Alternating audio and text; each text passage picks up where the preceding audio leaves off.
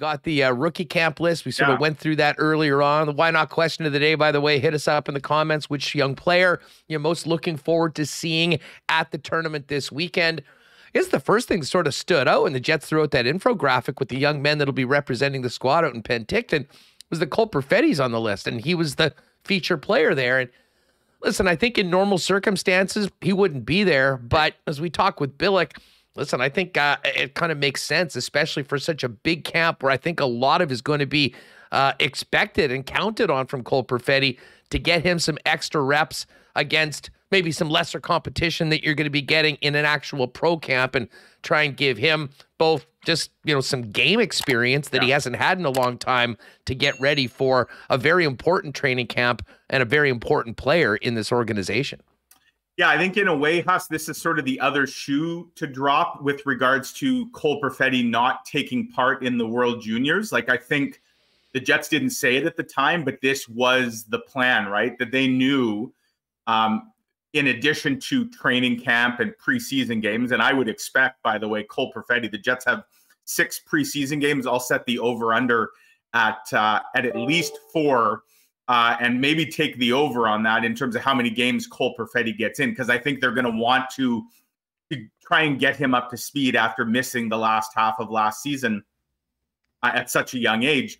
But they knew that they were going to include him on this Young Stars roster, and I think it's a great move. I mean, I don't think anybody's going to be too tied up in results. Like, on paper, you'd say, well, a guy like Cole Perfetti, he should be able to go and dominate the Young Stars tournament, because his development curve is so far ahead of kind of everybody else, not only on his own Young Stars team, but the other teams that the Jets are going to face.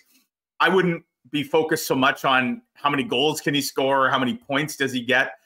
I think it's more about just getting him into game situations, and it's a great way to get a few extra reps in prior to main camp starting next week, where I expect Cole Perfetti is going to be a featured part of training camp, because when you look up front and what the Jets lost in Paul Stastny, Andrew Kopp at the trade deadline, and what they didn't go out and get in this offseason, it certainly puts onus on a guy like Cole Perfetti that there will be big expectations. It would appear he's got a spot, certainly waiting for him in the top 6, whether that's playing with Scheifele and Ehlers, playing with Dubois and Connor.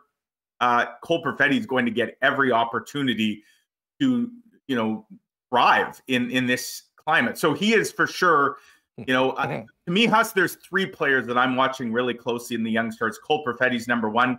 The other 2 would be Chaz Lucius and Brad Lambert for slightly different reasons, but those are the 3 that I'm certainly watching closely this weekend. Well, and we'll talk about Lucius in a minute, but Lambert's fascinating in that, and we've had plenty of time to talk about it since he was drafted by the Winnipeg Jets, and by all accounts fell to the Winnipeg Jets at 30th after being, a top 5 prospect at the beginning of the season. And, he wasn't playing in junior hockey. He was playing in a senior league with men. It didn't go particularly well.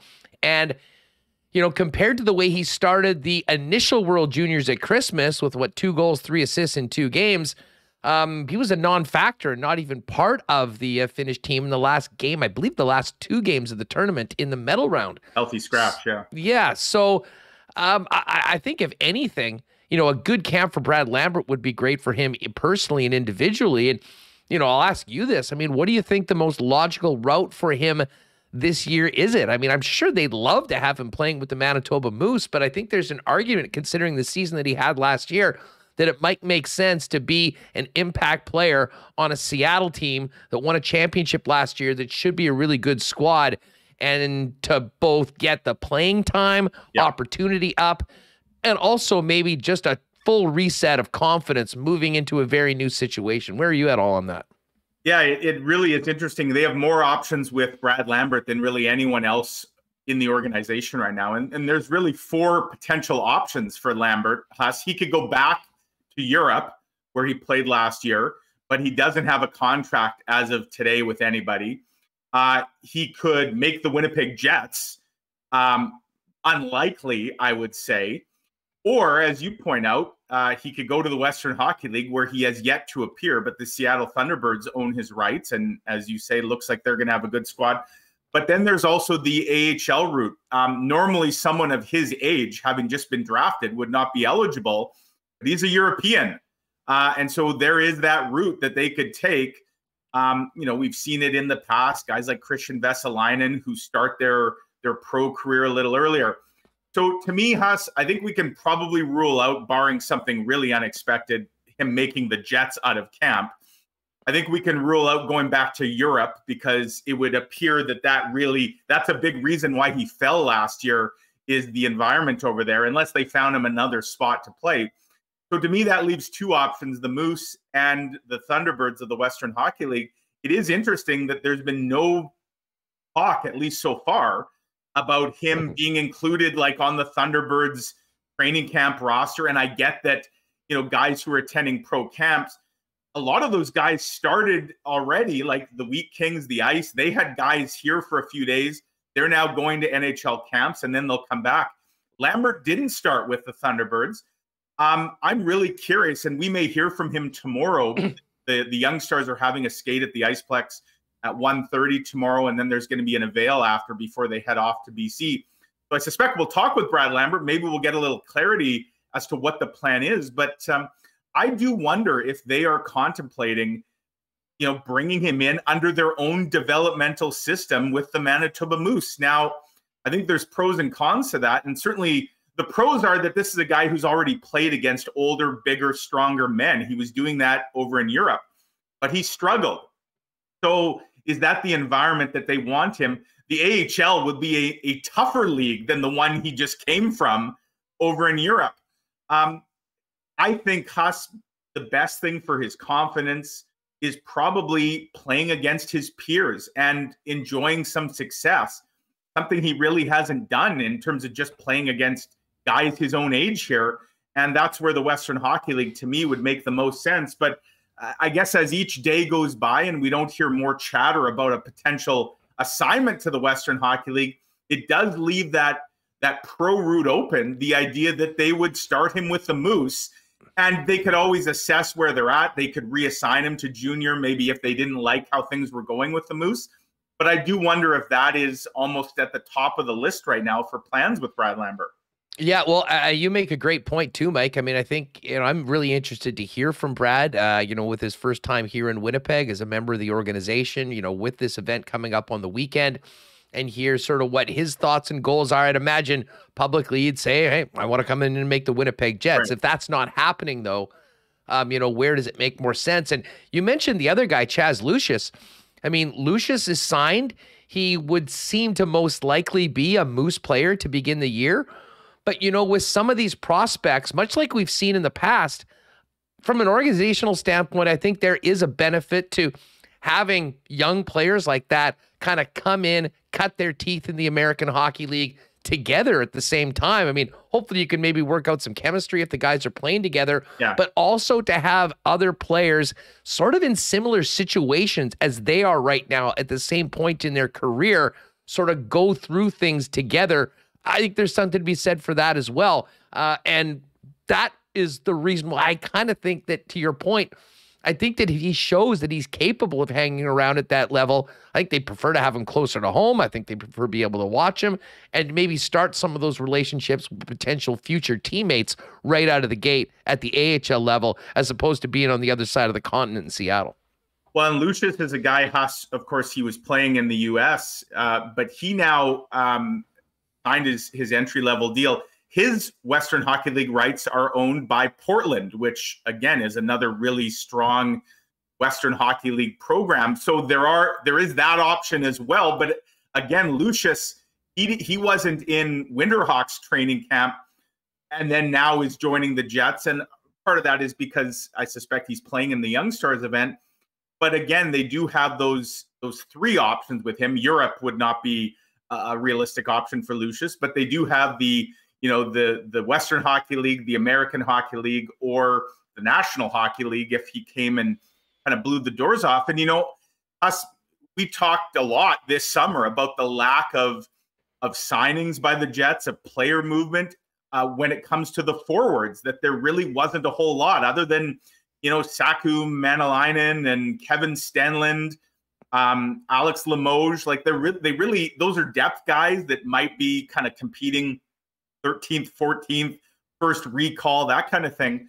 You do wonder, like, where do the Jets internally view guys like Lucius and Lambert in terms of potential options? And if they have them on the Moose to start the year and they like what they see, I mean, and they're trying to usher in a real youth movement, certainly up front, maybe the time is now for guys like that.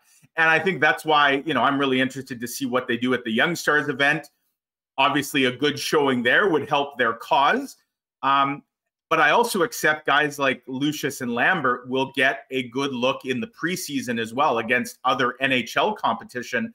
And again, they don't have to make these decisions today or next week. But it is interesting that they have so many options with these 2 first-rounders in Lambert and Lucius. And it leads to some fun speculation about where things could end up with them. T. Conopoli in chat's asking, was Bauer in T-Bird camp? Well, that would be a no, because he just finished his 20-year-old year. He's too old right now, and he will be a pro. And I'll tell you what, I mean, of the guys on the blue line, and I'm sure that my answer might be different after watching some of the games, but considering what we saw from Bauer in training camp last year and the aggressiveness that he showed, I'm very much, and I think a lot of Winnipeg Jet fans are going to have their eyes open about this young man if they haven't seen him before. So I remember at camp last year, and I heard Billick on just before me talking about Bauer, because I remember vividly, Scotty and I were actually standing together behind one of the nets at the Iceplex, and they were doing like a battle drill in front of the net. And I think it was just Scotty and I that day, and we had never really seen much of Bauer. This guy gave no F's about asserting his authority, and he stood out in a major way. And part of that was, we were coming into camp last year, like we hadn't seen Brendan Dillon yet. Kind of the same way that Dillon opened some eyes in camp. Remember when he started hitting everybody? He took runs at, Vesalainen, and he even knocked, I think, Blake Wheeler once, or Mark Scheifele, knocked on his ass in a drill. Like, that's just something you hadn't seen much. Well, what we saw from Tyrel Bauer, he stood out from all the other defensive prospects because he had that meanness, that aggression. I have no idea if he's got the skill set to hold up under the rigors of full-time NHL work. Certainly things like foot speed, mobility, those are issues that I know he talked last year with us about working on, that he knows he has to get better at. But if you just talk about a guy who can clear the front of the net and, have his teammates' backs, like there were certain things he did last year that I remember watching thinking, he's got like some Jacob Trouba type elements in the way Trouba used to do a lot of that. I'm not saying he's going to be Jacob Trouba. As I say, I have no idea what his ceiling is and if he projects. I know some people have said he projects to just be an AHL defenseman. But it'll be fascinating to see, what a year of development has done for him. And I'll also say this, Huss, he was the captain of that team out there, and said, like, this guy oozes character, personality, leadership. He's the kind of guy, if you're going to battle, you love to have a guy like that kind of with you. So yeah, he'll be another guy certainly on the back end when we talk. And look, we know, Huss, right now the blue line is pretty crowded within the organizational pipeline. He's not making the Jets out of camp this year, but he certainly could be an integral part of the Moose blue line. And he's a guy that'll be interesting to kind of watch what a year of pro hockey can do, to his game. Staying on the blue line, another interesting player that I'll be very fascinated to see how he, projects over the course of this tournament, but more so when we get into camp, is Dmitry Kuzmin, who's a Belarusian defenseman that the Jets took. What did they take him in the 3rd round of the 2021 draft? Went and played in Flint last year, had 44 points in 57 games. From talking to people in and around the organization, this is a guy that, I don't want to say is necessarily under the radar as a 3rd round pick, but someone that I think they do have some high hopes for down the road. And I think we all know that this blue line for the Winnipeg Jets, will probably be significantly different in a year, certainly in 2 years. And, you know, the likes of Kuzmin, potentially Bauer, Simon Lundmark, as well as all of the guys that had been pressing for time with the Moose last year, could very well be the core of a Jet blue line sort of 24 months from now. Well, and don't forget another guy that we won't see at the Young Stars this year because he just turned 18 and he's playing over in Sweden. But the second rounder that they got in the Andrew Kopp trade, Elias Salomonsson, I mean, there's a guy that they're extremely high on. And he's, you know, he was 17 when they drafted him in Montreal back in the summer. Like, he's still a couple years away for sure of coming over here. But there's another young blue liner. And, you know, for all the talk, you know, we go back to 2018 and all the changes on the Jets blue line, you know, whether it was Byfuglien and Trouba and Myers and Sherratt, like, you know, what the Jets had in that run to the Western Conference final and what they lost in kind of the year or so after. Like, the blue line had to undergo an extreme makeover, and we're starting to see the fruits of that labor. There was a real focus on drafting development of blue liners, and it's starting to pay off, right? And you know, that what once was a bit of a weakness for the Jets certainly appears to now be becoming a strength. Do we have a Piper sighting or a Piper hearing right now? A lot of interest as to the whereabouts of Piper for today's visit, Mike. Yeah, no, she's in the backyard. I don't know if there's an intruder or perhaps a rabbit or something going on, but she's barking up a storm, but making herself known. Back to this Young Stars camp. What do you make of the goalies and maybe the goaltending situation for the Winnipeg Jets outside of Connor Hellebuck and Big Save Dave, who's on a 1-year deal, will look to sort of reestablish himself and get another deal, whether it's here or elsewhere. But I mean, is Mikhail Burden even back yet? I mean, I know he's got 1 year left in his deal. I was very interested to see what his future is because, to be honest, he didn't have a great year last year with the Manitoba Moose. And now we're seeing Arvid Holm and this Finn, Oskari Salminen that they signed last year. Just your thoughts on where the Jets are organizationally at the goaltending position. Yeah, you know, of course, for the longest time, when you got a Connor Hellebuck and he's doing his thing and, you know, winning the Vezina and nominated another time, and it's not something that you really look at as, oh, they got to start addressing. But the Jets have sort of quietly been stockpiling various prospects in net, you know, kind of one per year, it would seem. You know, the Eric Comrie, obviously, for a while was seen as the heir apparent, and that, as we know, that didn't play out now. He's going to go do his thing out in Buffalo. As for Mikhail Burden, you know, certainly some really unique tools there, but I'm not sure whether it's something that will ever translate at the NHL level. To me, a guy like Arvid Holm is fascinating. Like, he's got the size, right? He's 6'5". I know just watching him the last couple of years, like, he really stands out with his mobility for a big man, the way he moves. You know, so he's a guy, I think that, you know, he's now a little bit older, right? He was 98 birthday, so he's going to be 25 or 24 coming up in a couple months from now. We know goalies can sometimes take a lot longer to develop, but he's the guy that I expect is going to push for more and more work at the AHL level with the Moose this year, and certainly that, you know, he could be maybe the guy that they are looking at to potentially be a 1A, 1B kind of situation here in a few years.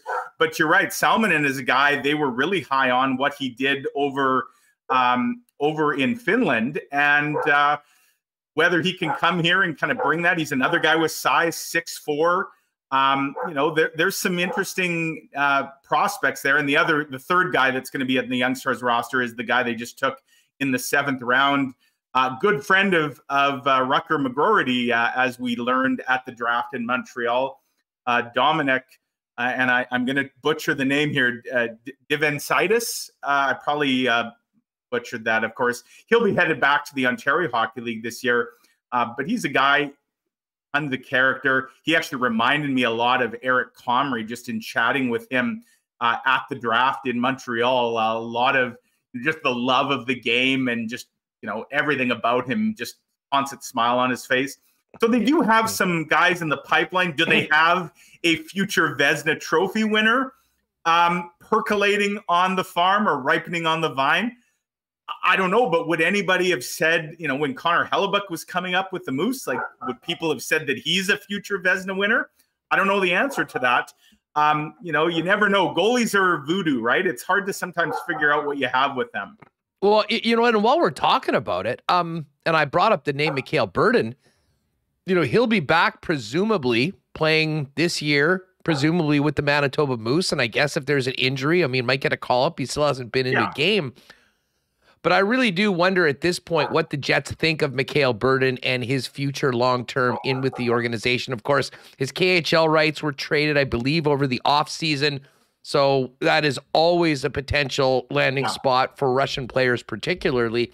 And, you know, how things work with the Moose, I mean, if they don't think that he's a long-term solution, do they maybe spend more time giving Holm and Salmon starts in the American Hockey League, potentially at the expense of Burden this year? I mean, listen, Burden's a hell of a lot of fun to watch, but he probably gives, listen, you got to have the defibrillator around for head coaches sometimes when he's doing what he's doing. And, you know, after a pretty subpar last year, I think he's got a ton to prove to stick around as an option in the future for this organization. And, you know, as we're seeing with this Young Stars roster, there's some young guys that the Jets have used draft capital on that are maybe a little earlier on in their path that might benefit more from the playing time, the limited minutes that are available, as you can only have one goalie in the net.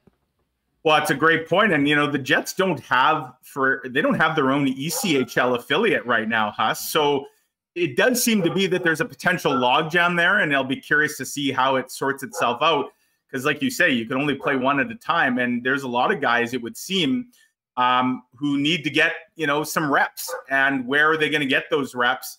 You know, that remains to be seen. I guess like anything, though, you can never have enough depth, never have enough options. And the Jets certainly would seem to have, again, maybe quantity more than quality. It's hard to say the quality that they have in the pipeline, but they certainly have a number of bodies kind of percolating right now. And we'll see how it sorts itself out. Of course, one of the big questions is Connor Hellebuyck here just for the next year or two? Is he going to be re-upped beyond the expiration of his deal? And, you know, if Connor Hellebuyck signs a long-term extension to basically play out the rest of his career in Winnipeg, then I don't think this becomes such a concern. At that point, you're talking about guys competing for the backup job for the next, you know, number of years. But if Connor Hellebuyck is suddenly gone 1 or 2 seasons from now, well, then there's an added sense of urgency to find out exactly what you have. And if you don't believe you have the next guy within your system, better go out and find him if you want to be competitive. I'm not sure I'm ready to even think about the Winnipeg Jets without Connor Hellebuyck at this point. Maybe we'll couch that for a later date, but it is a good point. I mean, there's so much about this season. And even the first 20, 25 games, I think, Mike, that is going to be, considering the major moves that I think many people thought were in the offing that didn't happen this offseason, I really do think that the first 2 months of the year, depending on how things go, could absolutely sort of guide Kevin Cheveldayoff down the path that will eventually be either moving some of these guys earlier for more assets or knowing that, hey, you know what? We believed in these guys. They're getting the job done. They're proving us right. And moving forward, almost moving on from last year as a one-off, a blip, a disappointment, if you will. Well, you wonder if somewhere in his office, Huss, if he's got like 2 buttons on his table. He's got like the door number 1 and the door number 2 option. And you're right. I mean, how the season begins may end up determining a lot of the path that they choose and which button he hits. And I guess for some, it might be the panic button if the Jets don't get off to a good start. But certainly a lot of questions, and it'll be interesting. Cheveldayoff, he's going to speak, I believe, next Thursday as camp kind of officially gets underway. So I suspect we'll get a little more sense of the sleepy summer and for the Jets and kind of what it all means, you know, in his view. How much added focus, pressure, whatever, does that put on the start of this season? What is the plan for not only this year, but the next few years? Certainly we'll have no shortage of questions for the GM once camp gets underway.